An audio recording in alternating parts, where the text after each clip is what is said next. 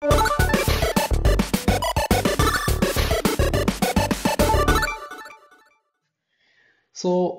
we have talked about functions already a bit, right? We have talked about what functions are.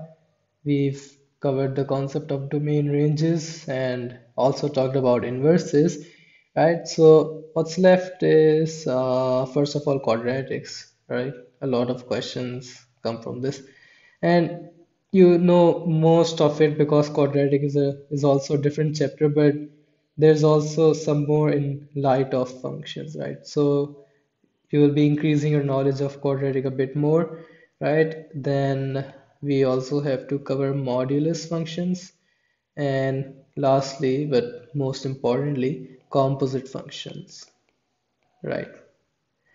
Okay, so let's kick off with quadratics.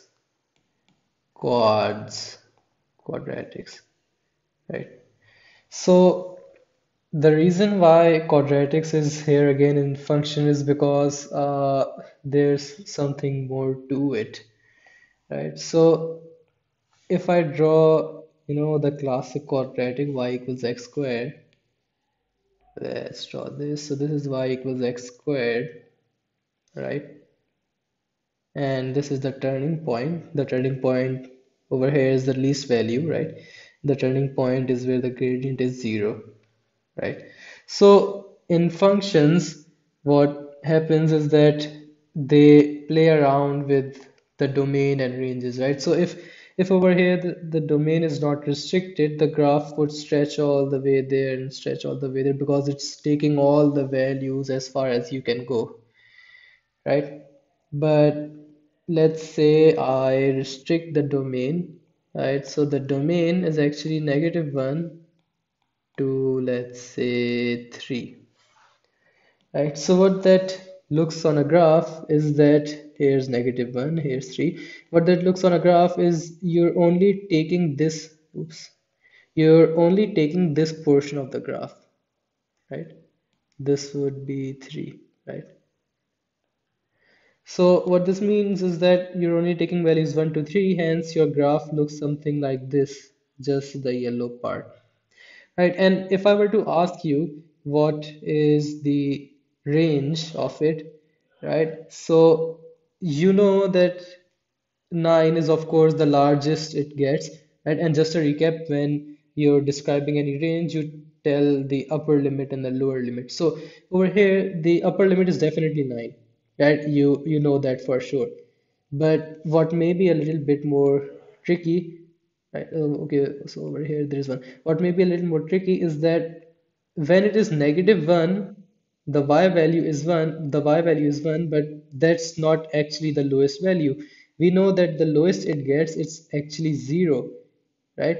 So for this particular domain, right, if you're taking the values -1 to 3, the actual range would be 0 to 9, right?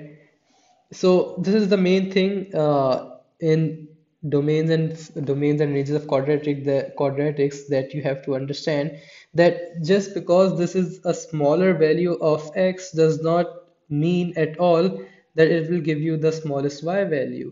Right? Just as we saw here, -1 gave us the y value 1, but the actual lowest value was the turning point itself, 0. Right? What turning point means is that this is the lowest you get, right? If you go to the left, the y value is something higher. If you go to the right, the y value is something higher, and this is the lowest point. So this is for this particular domain, this is your range, right? So this is something that's asked a lot in your question. If you open the marking scheme, you will see a lot of questions. So of course, even though it is always good to have a general sketch in mind, and whenever I see most of the questions like this, I draw a rough sketch. If not on paper, I at least try to have a mental sketch in mind, right? So usually it is always better to have a sketch, but in your exam, if you want to quickly find the answer, right, you would follow certain steps, right, and you would get used to the steps. Right, so if you have been given any quadratic and you've been given any domain, right, let's say your domain that you're given is A to B, right? And your quadratic looks something like this, right? This can be anything.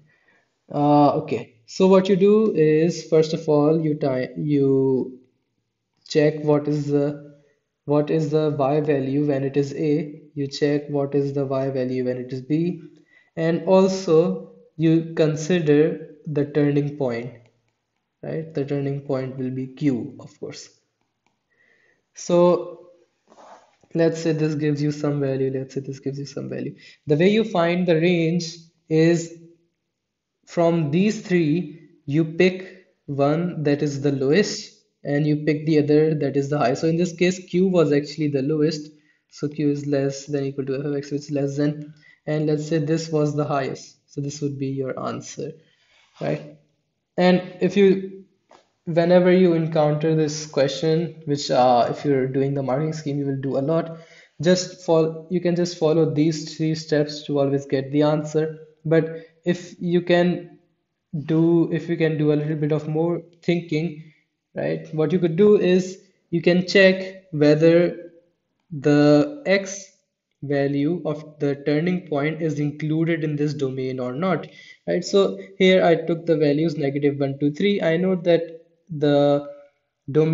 know that the turning point lies at the x value 1. So if I'm including the values 1 to negative 1 to 3, it will definitely include the turning point. Hence, I need to take that into account.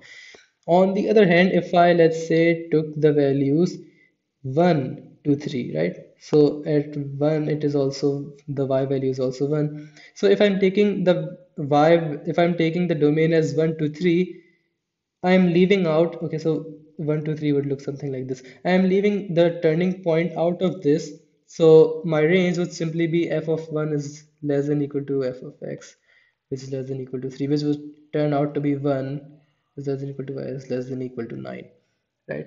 So if if your domain contains the x value of the turning point, you have to take it into account.